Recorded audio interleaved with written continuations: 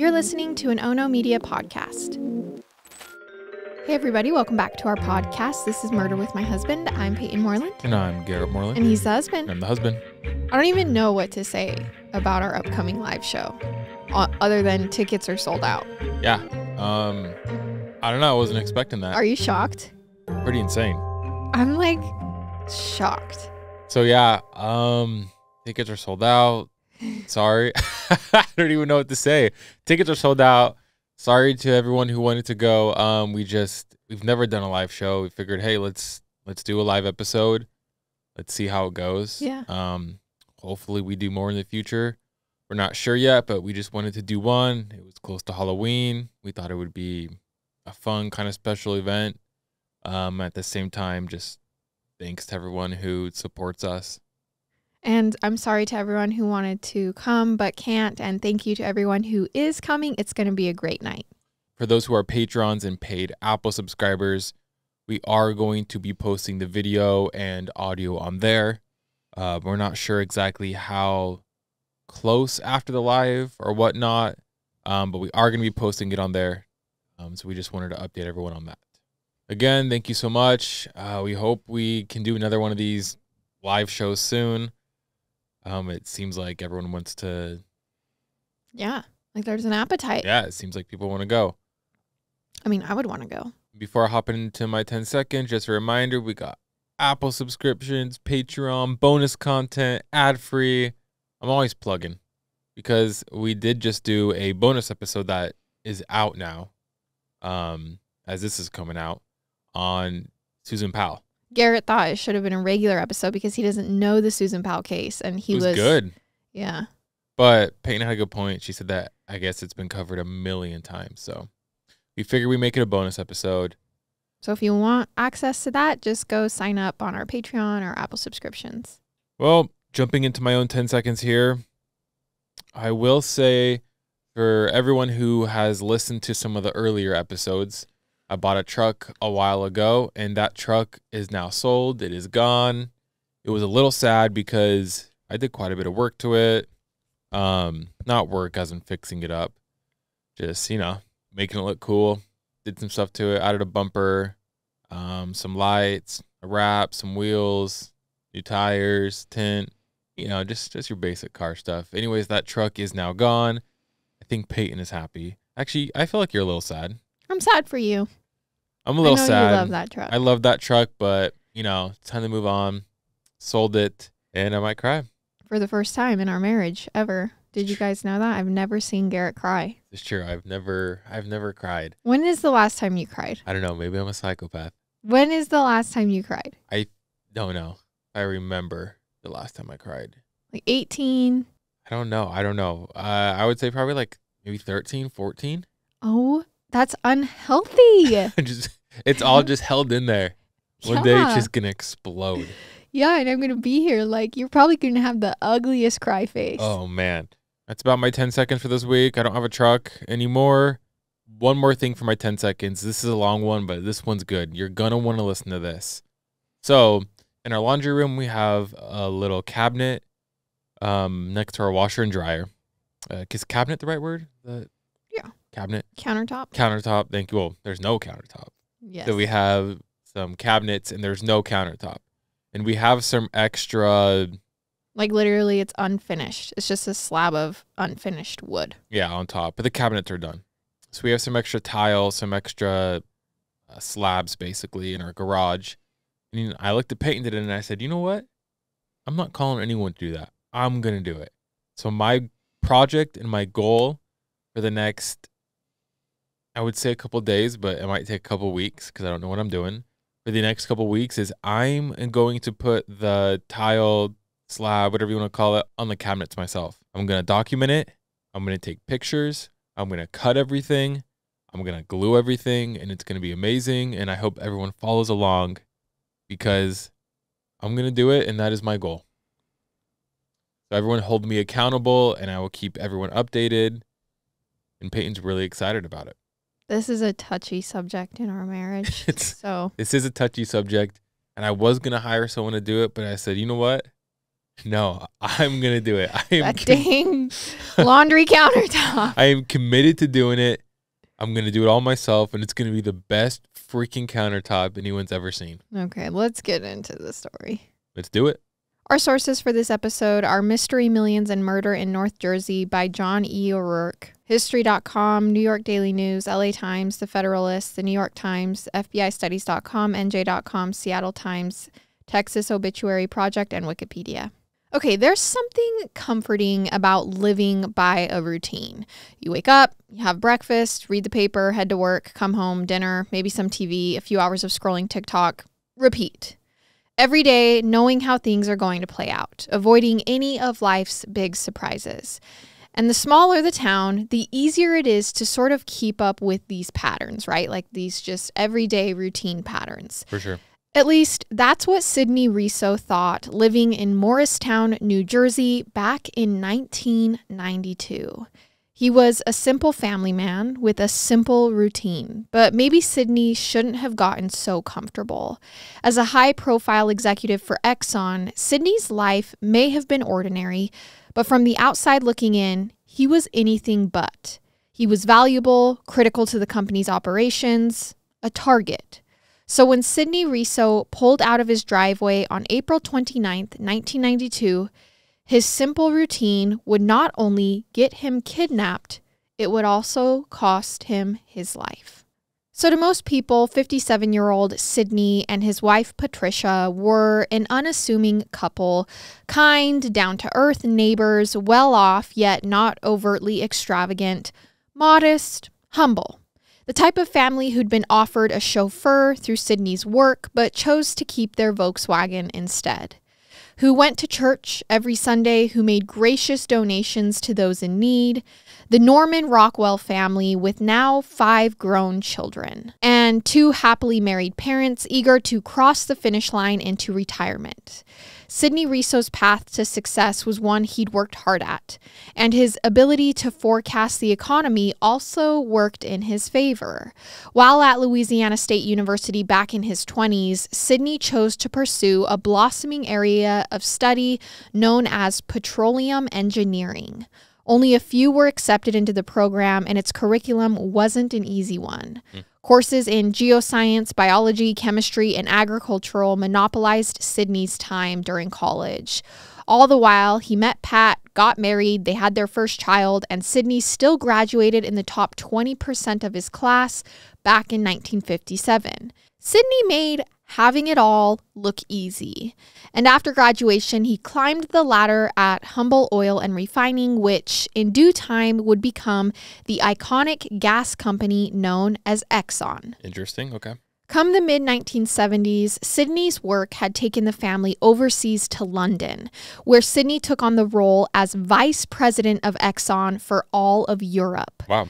But by the 1980s, the company wanted him back stateside. Exxon had a new, more important role for him to play: vice president of production for all of the U.S. He's making bank. That's all I know. Oh, for sure. He's got that oil money for sure.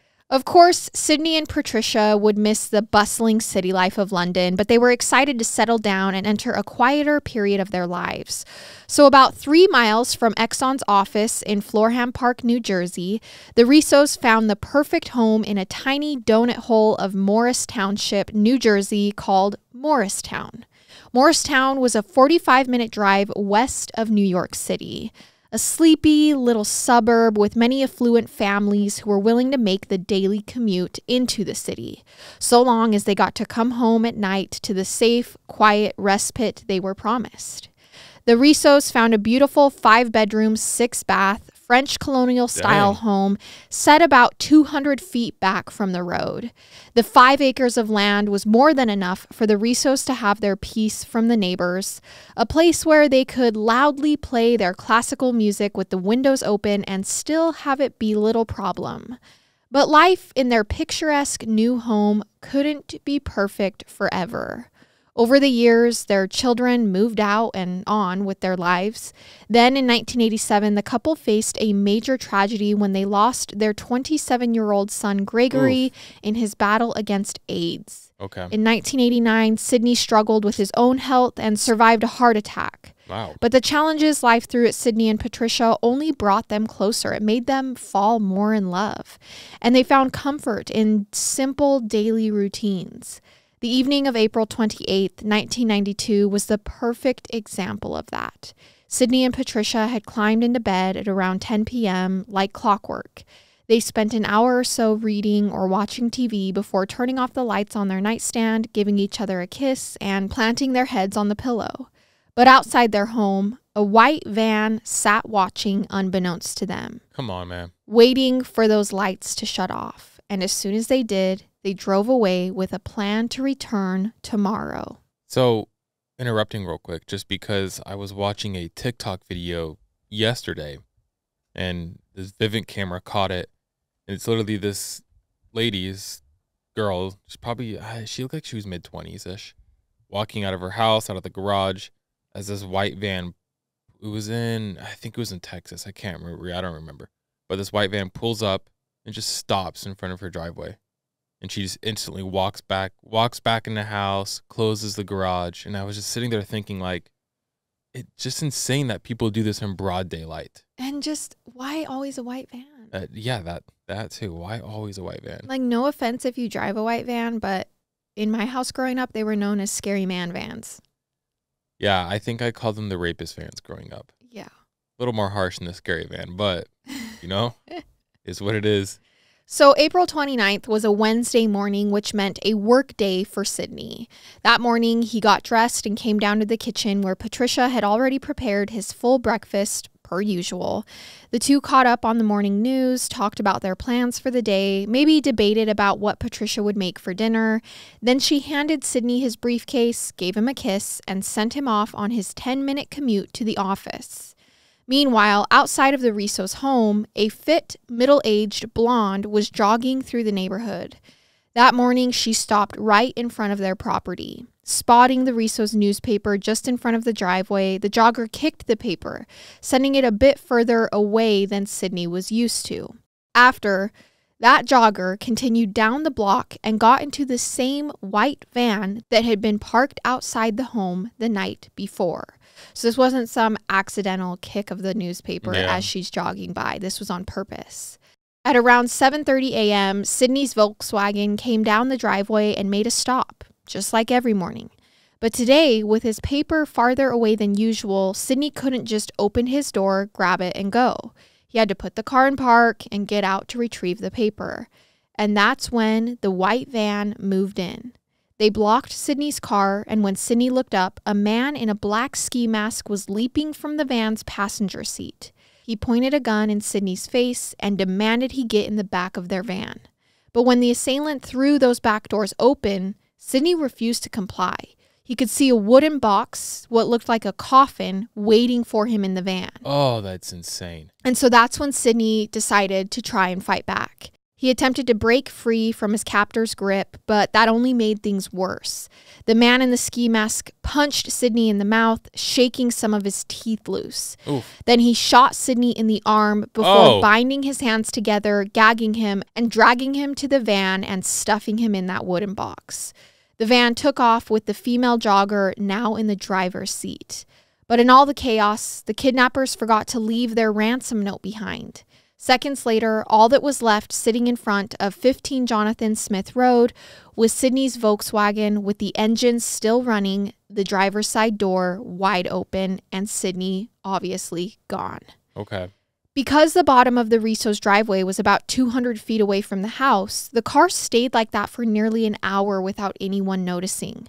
But around 8:45 a.m., a neighbor named Mrs. Reynolds, whose husband worked in the HR department at Exxon with Sidney, decided to take a stroll over to the Resos. She wanted to say hi to Patricia. She hadn't seen her in a while. And that's when she spotted Sidney's car still running in the driveway. And I assume there's blood on the driveway as well, correct? Does it say anything about that? Not that I saw. Okay. I would imagine it all happened so fast, and because it was just a shot to the arm, it would probably just be drops, if so. Yeah. So Mrs. Reynolds sees that Sidney is nowhere in sight and that his car is like suspiciously sitting at the end of the driveway, still running. But she didn't want to alarm Patricia just yet. Mrs. Reynolds went home and called her husband instead. Perhaps Sidney had gotten a ride to work and he just accidentally left his car on. But when her husband called Sidney's office and his secretary said he hadn't made it into work that morning, Mrs. Reynolds figured, okay, something is obviously very wrong. So Sidney's secretary then made the call to the Reso household. And when Patricia answered and confirmed that no, Sidney had not come back into the house that morning after he left for work, well, panic started to just set in for everyone. Patricia ran to the end of the driveway where she found Sidney's car still running with his briefcase and coat still in the back seat. Sidney wouldn't have gone anywhere without those two items, so Patricia knew it was time to get the police involved. Shortly after the officers arrived at the Reso home, they learned about Sidney's recent health issues and the heart attack he'd had just a few years prior. To them, this had to be treated like a missing persons case for now, and the best theory they had was perhaps Sidney had some sort of medical emergency. Maybe he lost his wits and wandered off into the woods around the home. At this point, they hadn't really considered Sidney's high-profile position with Exxon, especially because the kidnappers didn't leave any sort of note behind, and it's like a grown man. So kidnapping isn't really the first thing you would think of. It's also interesting because ransoms never work. Never. They don't. I feel like all these people try them and they don't work. Like they just don't work. Maybe they do. I don't know. Maybe there's crazy like hidden CIA stuff I don't know about where ransoms work, but I just feel like they never work. Because if you give them what you want, they're still going to kill them, you know? So basically what I'm trying to say is if you ever get kidnapped and they leave a ransom note, I don't think I'll pay it. Okay. Good to know. Would you pay it? No, I would go to the police. At least we're on the same page. So police at this point aren't imagining that this has anything to do with his money or his job at this point. Instead, they call in the K-9 team to track Sidney's scent and put that medical theory to the test. But the dogs obviously don't pick up on Sidney's smell beyond the front of the car, and search teams don't find any evidence of Sidney in the woods beyond his home. So they move on to the next most likely theory. Maybe Sidney Reso faked his disappearance or ran away with a lover. But it only takes a little bit of digging to rule these possibilities out as well. How is that more likely than getting kidnapped? Well, he's a grown man. I think they're like, well, maybe I guess he has a love affair. They can't find any reason or motive Sidney might have to disappear. He had no debts, no inappropriate business dealings, certainly no mistress or secret lover. If there was a break in Sidney's routine, Patricia would have noticed. But that's when police realized maybe this was a crime scene. Maybe Sidney had been kidnapped, and his predictable routine was exactly why he was targeted. Now, because this was such a high-profile case, I mean, one of the oil industry's biggest executives had just been taken from his home, the FBI was also brought in by the end of the day to help out. Okay, interesting. And they actually set up a command center inside the Reso's basement. I'm not clear on why this was the best location for something like this. Maybe they figured they'd have easy access to phone lines in case the kidnapper called or showed up back at home. But this kidnapping theory, well, it's actually confirmed to them the following day because on April 30th, Exxon officials received a message from an anonymous caller. The female voice kept the instructions short and sweet. She said, quote, "Information regarding Sidney Reso can be found at the Livingston Mall." So the FBI dispatched some of their agents to the massive shopping center, but finding said information would be like finding a needle in a haystack, especially because the instructions were so vague. Yet shockingly, while scanning one of the parking lots, a few agents spotted a telephone pole with a white envelope taped to the outside. That's so random. The envelope was addressed to Mr. Lawrence Rawl, a chairperson for Exxon. And inside was a letter along with Sidney Reso's Exxon credit card. So they brought the letter back to the command center, aka the Reso's basement, and opened it carefully there so as to not destroy any forensic evidence the letter might contain. Now, the letter is pretty long-winded, so I'm just going to give you a couple of lines from it, but I think it will get the point across. It starts off, quote, "The major industrial entities continue their thoughtless programs which are destroying the earth and harming countless forms of life. Destruction of the land, sea, and air continues at unprecedented rates. World organizations and governmental bodies have so far proven themselves totally ineffective in preventing these activities. We propose to make industry pay for this continuing campaign. To ensure your contribution, we have seized the president of your international division. It then goes on to demand $18.5 million from Exxon to help pay for this mission. It also said they will soon deliver further instructions. It's so dumb to think that Exxon's going to pay this. Like, it's so dumb of these people that kidnapped him to think that Exxon's going to pay this, and two, that this was the way to go about this. Well, and also their reasoning is because you're hurting the earth. But is that worth kidnapping somebody and holding them ransom for $18 million that you're not even sure is going to go to this mission of saving the earth? $18 million, that's a lot of money. Yeah. And the note specified that Mr. Reso will be held captive without food or water until the ransom is paid. And it's signed by an organization known as, quote, Warriors of the Rainbow. Oh, so they were like a group of people. So investigators are like, okay, this is obviously some sort of environmental activist group. They're targeting one of the biggest oil companies in the world. This obviously makes sense. After all, Exxon had a massive oil spill off the Prince William Sound in Alaska 3 years prior. That makes sense. Which to this day remains the second largest oil spill in U.S. territory. Is the first one the one that BP did when I think I was in, I don't know how long ago that was, but I remember it. I actually just looked it up. It was the one in Deepwater Horizon, which I think there's a movie based off of that. Have you seen it? No, I don't I'm think pretty so. sure there is. I think it's the movie I'm thinking about. Well, either way, this makes sense that Exxon would be the target. But for Patricia, it didn't matter who had her husband or what they wanted. Time was of the essence. Like, this is a real person. This is her husband. With Sidney's recent health complications, she worried about his high blood pressure and the stress of the situation leading to another heart attack. But for now, they were at the beck and call of Sidney's kidnappers. And every second without further instructions must have felt like an eternity for Patricia Reso. It wasn't until 9:30 p.m. the following day, May 1st, that the phone in the Reso's basement command center rang again. This time, it was a male's voice who said, "Go to the entrance of the Lewis Morris Park to pick up instructions." The police traced the call back to a phone booth in Bedminster, New Jersey, about 18 miles from the Reso home. But by the time local police were dispatched to the phone booth, the caller was long gone. Yeah, for sure. Meanwhile, agents on Sidney's case followed the instructions over to Lewis Morris Park, where they discovered another message. This letter read, "Delivery of money in 10 Eddie Bauer large sport duffel bags to be delivered by Mrs. Reso and children using the family's station wagon." Come on. They're not going to give you $18.5 million in cash. In 10 Eddie Bauer bags. That's so...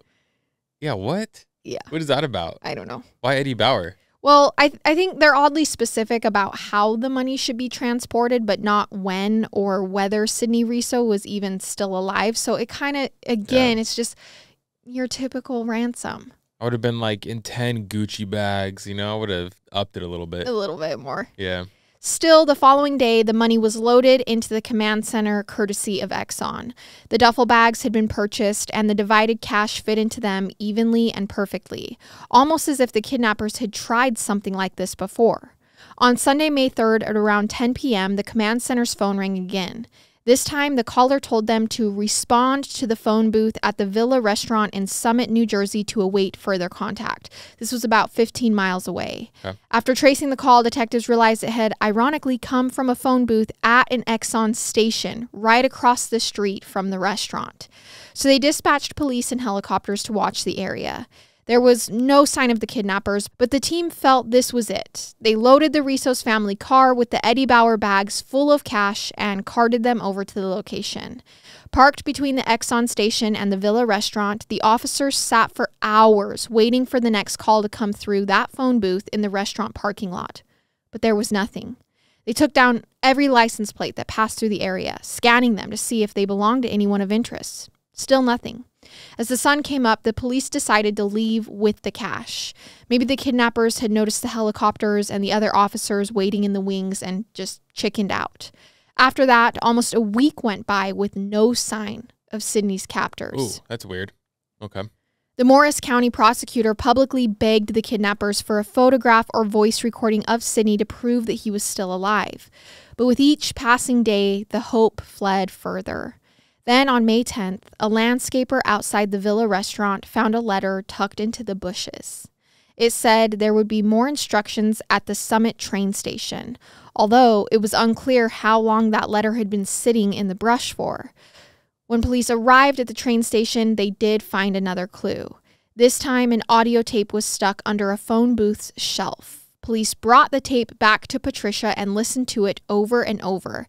It was a man's voice saying, "I want to come home."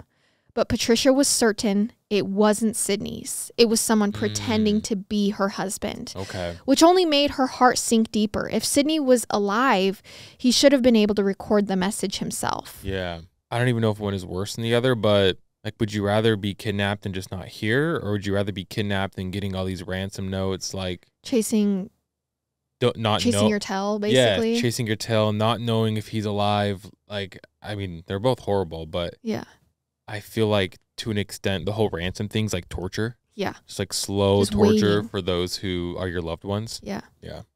So on May 12th, Exxon headquarters in Irving, Texas, receive another note. This one claiming that because the officers had failed to deliver the ransom money, Sidney Reso had been moved out of the country, which was strange because the police were there that night at the restaurant. They had all the money ready to go, the Eddie Bauer bags. Like, they were there. No one showed up. Also, I would assume the FBI put I don't even know if these lists existed back then, but a no-fly list as well. But we might be at a point when that wasn't really possible. Yeah. I'm not sure. So it was the kidnappers that never gave them further instruction or showed up to retrieve the cash. So needless to say, the police are a bit baffled by this new message from the kidnappers, especially because they aren't even sure if Sidney is still alive. So on May 15th, a member of the FBI goes to the press and basically says, "Look, whoever is holding Sidney Reso for ransom has to prove that they still have him. We need a live telephone call, Sidney holding up the day's newspaper, something definitive." Well, later that day, a security officer at a nearby mall gets a phone call. And again, it says information about Sidney Reso can be found on a signpost in their parking lot. This time, when the police retrieve it, the letter essentially says, "Too bad, we already gave you Sidney's credit card and recording of his voice," which, if you remember, Patricia said wasn't him. But they're like, "Look, this is all you're getting for now. If you want more, have Patricia Reso go live on television to say she received our demands and that the plan will be met." So Patricia does, because what other option do they really have? A television crew came to the Reso home and mic'd up Patricia and put the begging wife live on TV for the entire nation to hear her pleas. She just wanted her husband returned home safely. She didn't care what it took. By this point, it's nearly 3 weeks into the investigation, and the search for Sidney Reso had become one of the largest nationwide manhunts since the kidnapping of the 19-year-old granddaughter of the Hearst Empire, Patricia Hearst. But the more police studied the letters left by the kidnappers, the more became apparent. There was a particular language being used, words like, quote, "prohibited left turn" and "proof of the victim," that made investigators think, this person kind of sounds like a cop. Like, maybe this wasn't an activist at all.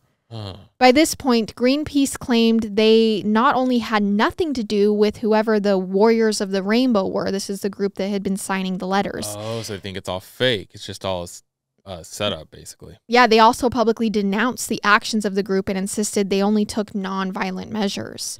Police also realized whoever was leaving these letters seemed local to the area. They knew where to hide things discreetly, but in very public places, something you might not be as savvy at if you weren't from that part of New Jersey.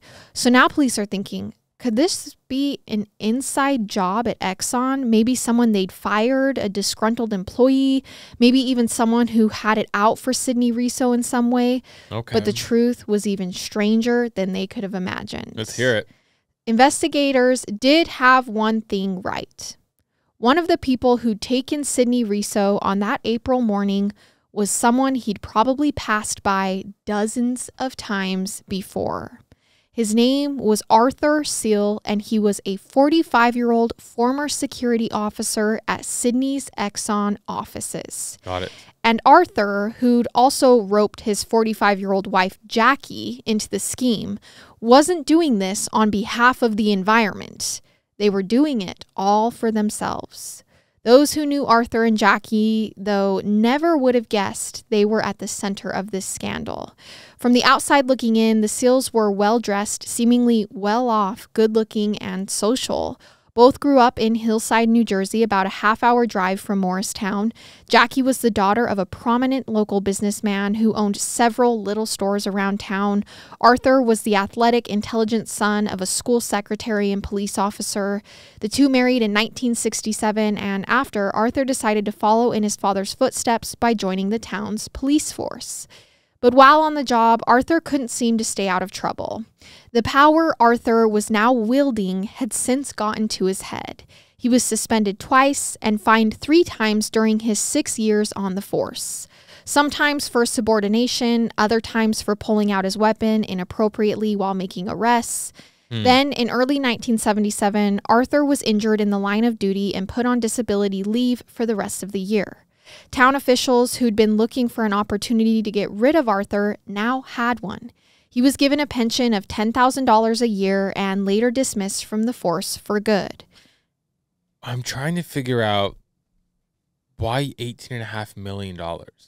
Yeah, like, weren't you good with 10? Or like $1 million?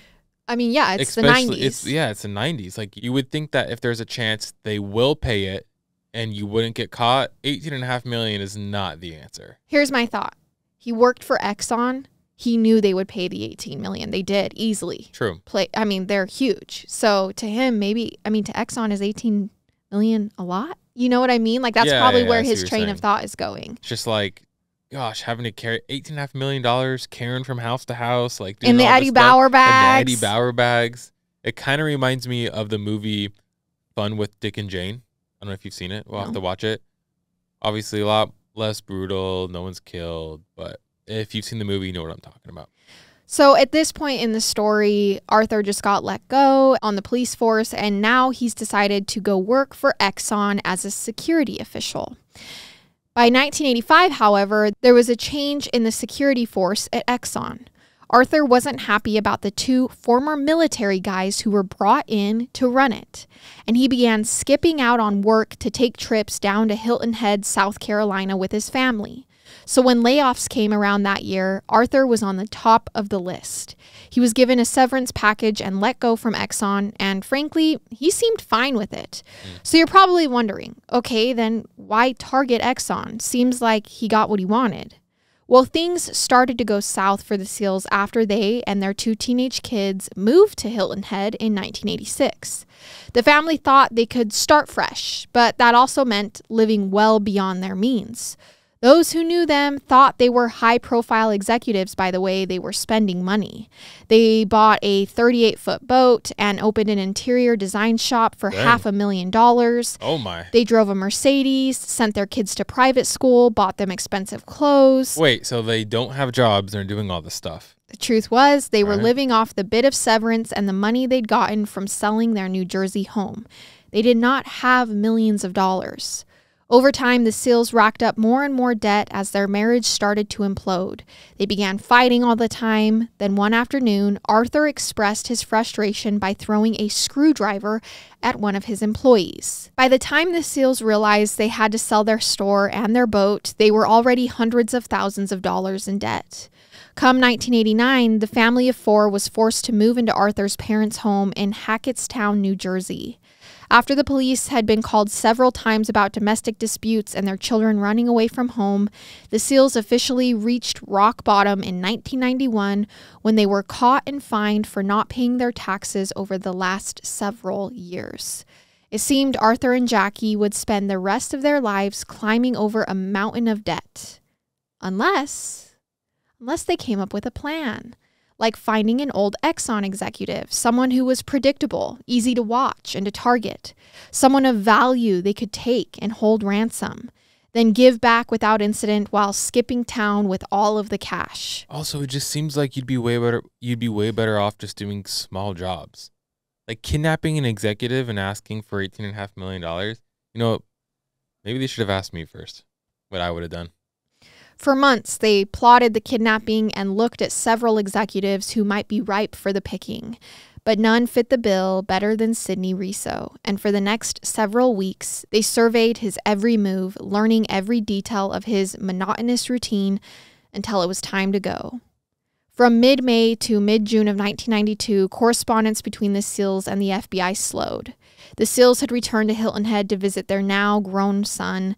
They had a few meals, catching up with old friends. They even talked about buying a new boat. Wait, but the FBI doesn't know who it is at this point, correct? No. Okay.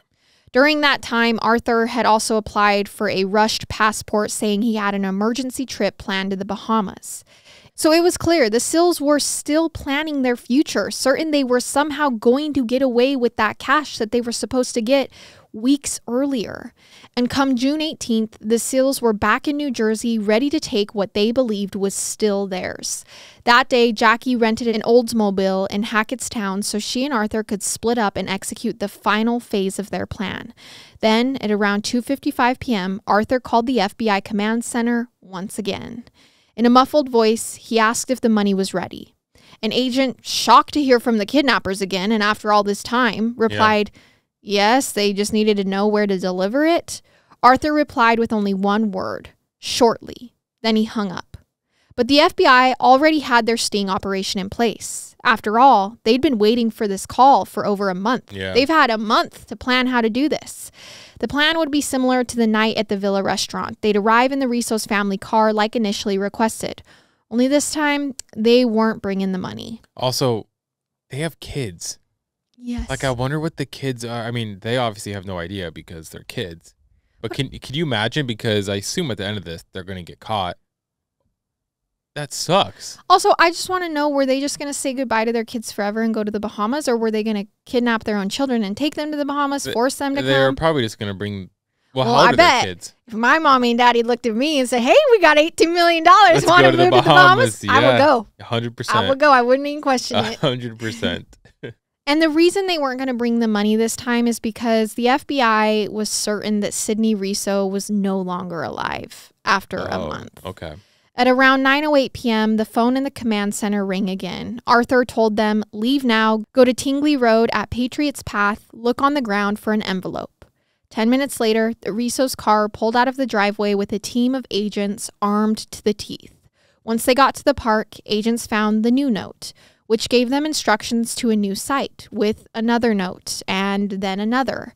A cat and mouse game that, according to Jackie, was meant to deplete the police's resources, give the illusion that the kidnappers were watching, help them maintain the upper hand. Okay. Eventually, the police found a final note instructing Patricia Reso to go to a phone booth in town and await their final call. Only that didn't happen, because this entire time, the agents have been tracking where those calls to the command center were originating from. And those booths all had FBI agents sitting outside of them that evening. Just before 10:40 p.m., outside the Chester Mall, the agents noticed a man enter one of the phone booths they'd been watching.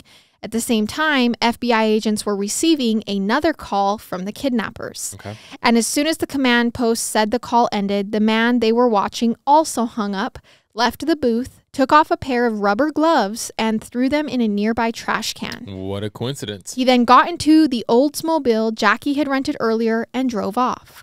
But the agents had the license plate, which meant they were pretty sure they also had their guy, at least one of them. Remember, Jackie Seal, for some reason, was making separate calls from another phone booth outside an Elks Club in Gladstone, New Jersey, about 10 minutes down the road from her husband. At around 11:16 p.m., FBI agents spotted a white car pull up and a woman get out to use the booth. At 11:21 p.m., another call came through to the FBI with more detailed instructions, ending with, leave the money on the east side of the railroad crossing. Less than 15 minutes later, another team saw Arthur arrive at the train station and go looking for the money. But he must have sensed that someone was watching him and that the money wasn't going to make it to the drop-off point, because he rushed back to the Oldsmobile, got in, and drove back to the rental facility in Hackettstown to desperately try and return that vehicle. And that's where a team of agents confronted Arthur. Cornered, he tried to play dumb, said he'd just rented a car for the day to go out to dinner.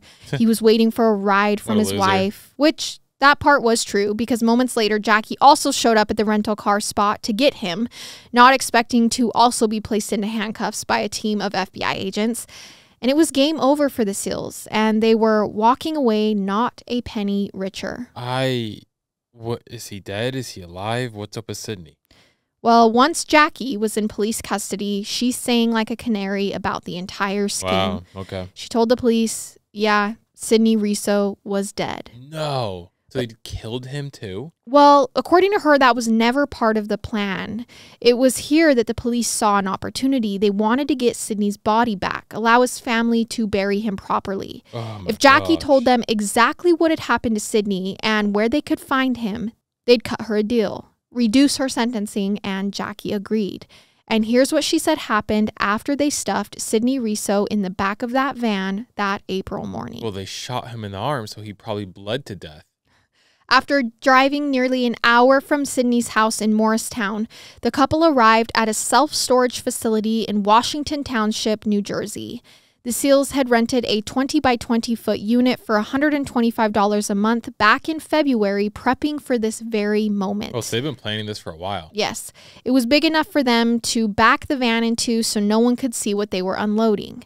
Once inside, Arthur opened the wooden box and let Sidney out. His arm was severely injured from the gunshot wound he'd suffered trying to escape their grip. He needed medical attention, but that didn't gel well with their plan. Instead, Jackie poured some peroxide on his wound, and Arthur stuffed him back into the box to deal with him later. Yikes, All man. Sidney could hear was them locking the unit and driving off. Meanwhile, the sweltering heat inside the box became overwhelming, and this is just... Oh, I can't. That's horrible. Between that and the very small holes they'd pierced into the box, Sidney was getting weaker and weaker. By midday, he was breathing in his own carbon dioxide. Yeah. Over the next several hours, the couple returned to give him little more than a sip of water, some orange juice, and some fresh air. Shockingly, Sidney survived for 4 more days under these conditions. Okay. On May 3rd, Jackie said she left Arthur alone with Sidney while she went to get some water and some Tylenol for the executive. And when she returned, she found Arthur doing chest compressions on the man, but it was far too little, far too late. Sidney Reso was dead, which meant collecting their ransom would be even more challenging than expected. But for now, they had bigger problems like getting rid of Sidney's body. The couple wrapped Sidney up in plastic and returned a few days later to remove him from the storage facility. Then they drove out to an area known as the New Jersey Pine Barrens, which is close to 1 million acres of nothing but woods. If you watched The Sopranos, you probably know this was a popular dumping spot for the mafia. Once they got deep enough into the forest, the couple dragged Sidney's body about 3/4 of a mile further off of a path and buried him in a tick-infested grave. You would think that after he had died, they would have just stopped everything and like figured something else out. Yeah. Because now if they find out that you killed someone as well, I mean, it's game over. Right. After Jackie revealed the details of their crime, she helped lead the police and a canine unit back to the site of Sidney's body. After 58 days, the search for Sidney Reso was finally over, and his body was recovered on June 28th, 1992. Okay. It's also pretty crazy because if they had just stopped, That no one would have known. they probably would not have ever gotten caught. I definitely think that they would have gotten away with it. But they just needed $18.5 million. They were set on it.